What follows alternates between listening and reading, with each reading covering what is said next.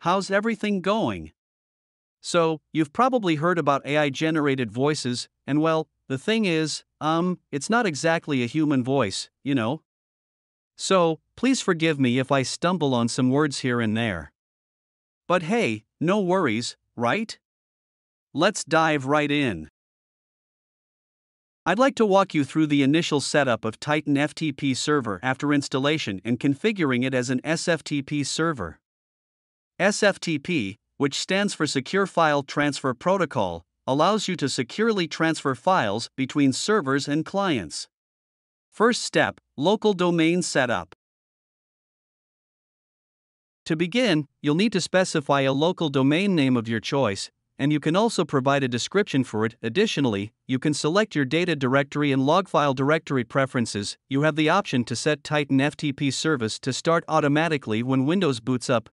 Moving on to the next page, create an administrator username and choose a password for it.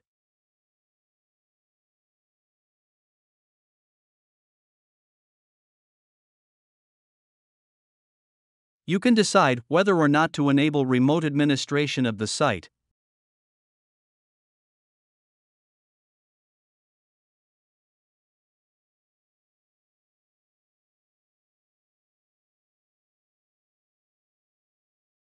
Check the box labeled Launch the Server Wizard to configure a new server to initiate the setup process.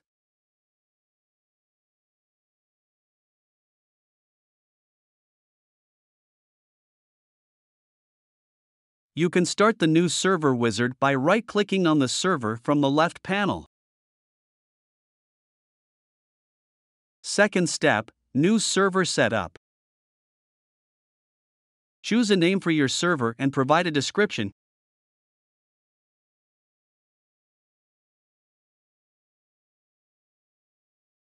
You can select a specific IP address from a particular NIC interface to connect to your server, or you can choose any available IP address. Next, enter the WAN address. You can specify your data and log file directories and decide whether to start this server automatically after Titan FTP service fully boots up. On the next page, select the services your server will handle.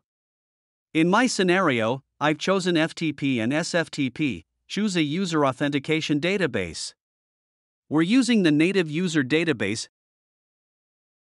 Next, configure FTP and SFTP.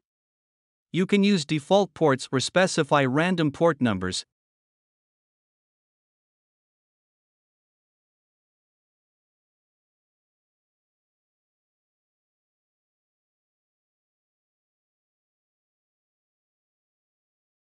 For SFTP, there's an additional step: create a key to connect to your server by clicking on Host Key Management.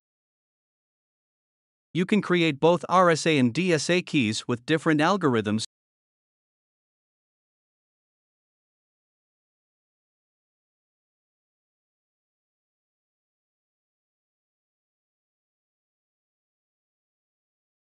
Check the box to kick the user if they present an invalid host key.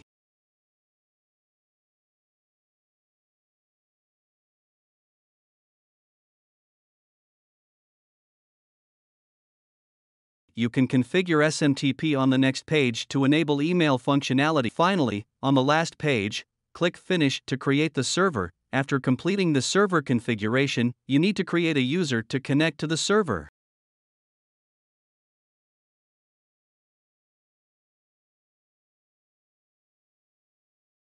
Expand your server from the left panel and, from the User menu, select Create User. Enter the user's full name, username, and password.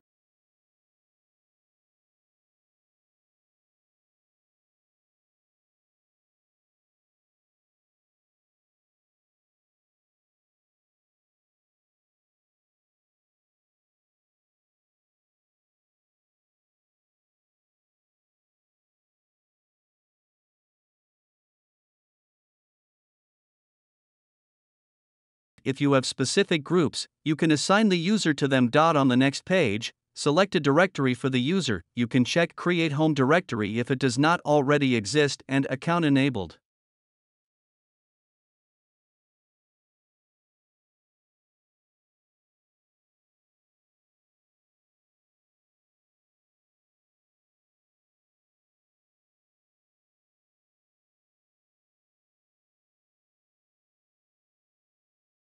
I've changed the default directory to a new one and created 2 text files in it for testing the SFTP server. That's it.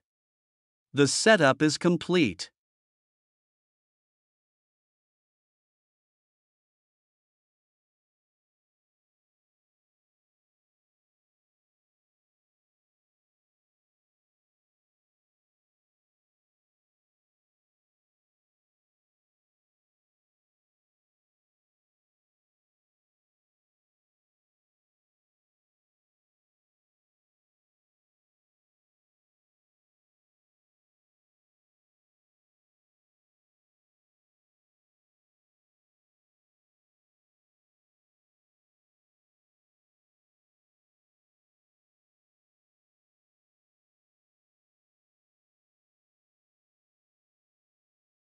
You can check your server by connecting to it using software like MobileSterm or FileZilla.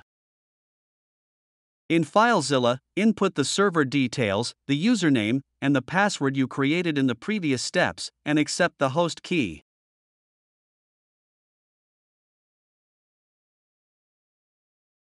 Voila! You can now see your created files via FileZilla on the SFTP server.